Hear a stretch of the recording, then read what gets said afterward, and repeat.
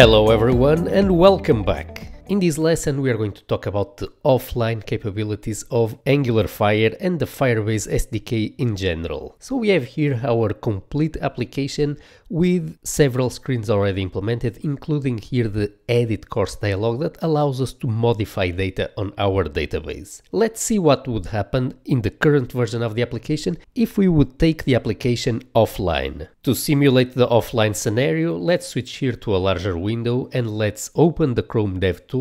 We're going to select here the Network tab and we're going to click here on the Offline checkbox. Let's now see what happens if we, for example, click here on the View Course button. So we have opened here the course page, but as we can see the page is broken and we get here a failed network request. So if we go back here to the courses page, we're going to see that no courses are getting displayed as expected. We have here several failed network requests. The application cannot function normally. Especially in mobile scenarios, it would be great if we could still get some sort of functionality working in our application. For example, the courses that we have already loaded before, maybe they could still be displayed to the user, and we could even take that one step further. Imagine that we would still allow modification operations to occur on the client, and whenever the network is back up and running, those modification operations would then be synchronized with the real-time database. So all of these features are already available today with the Firebase SDK and Angular Fire. Let's turn this on and see this in action. For that we are going to switch back here to our code project and we are going to select our main application module. Here on the bottom of our application module we are going to see here where we have initialized here Angular Fire. So we have here the initialization of the Angular Fire module where we pass in here the configuration needed to access this particular instance of the database, and we also have here the individual Angular Fire modules that we're going to need for this course. Notice that we are applying here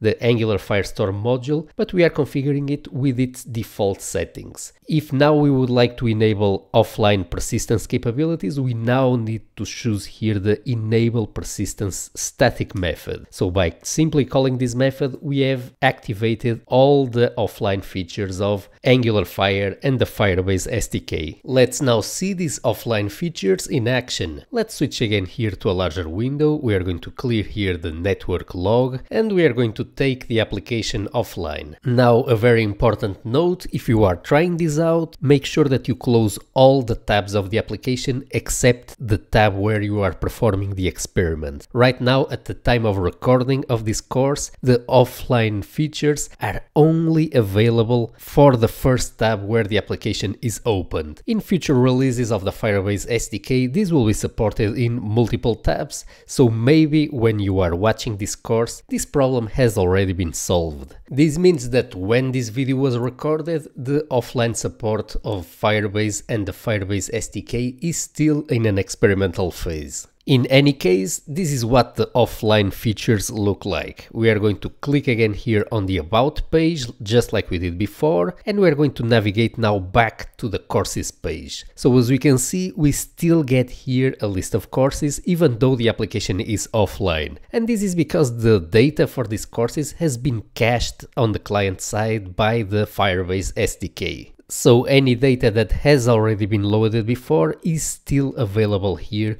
as long as we still have space on the Firebase cache. Now notice what happens if we click here on the View Course button. We are going to see that the data for the course containing the title and the link to the thumbnail is still available, and also we get here a failed network request. So this is because as we were surfing through the application when we were online, we did not load this data here containing the lessons for this particular course. So that data is not present on the cache, and so the Firebase SDK will try to make a network request in order to obtain the missing data. In order to understand better how this offline support works, let's take the application online again and we're going to again reload this particular page, which will trigger the loading of the courses lessons. Now let's hit here the courses page and load the complete list of courses. If we now again take the application offline and we click here on the View Course button, this time around we do get here the list of lessons displayed here on the lessons table. If, however, we go back here to the courses page and we click here on another course that we did not open when we were online, such as for example the second course on the list, this time around we are going to get here an empty lessons table. And this is because the lessons of this course were not present on the cache. Let's now see how this works for data modification operations. We are going to edit here the first course in the list. We are going to change here the title of the course and let's call it simply the Firebase course. We are going to click save and notice that we did get here an error,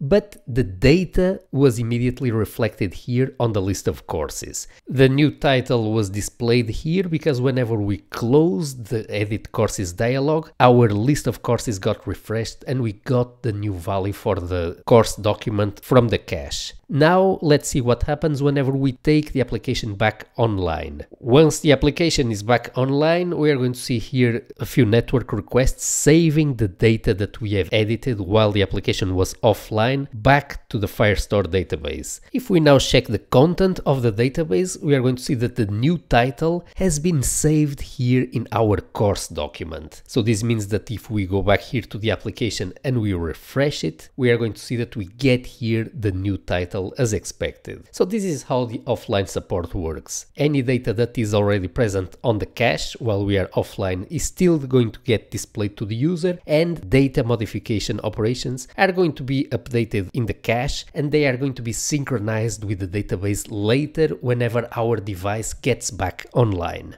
And with this, we have a good overview of how the offline capabilities of the Firebase SDK are supposed to work. And with this, we are getting close to the end of the Firestore data modification section. We are now going to talk about batched writes and we're going to talk about transactions before moving on to the new authentication section.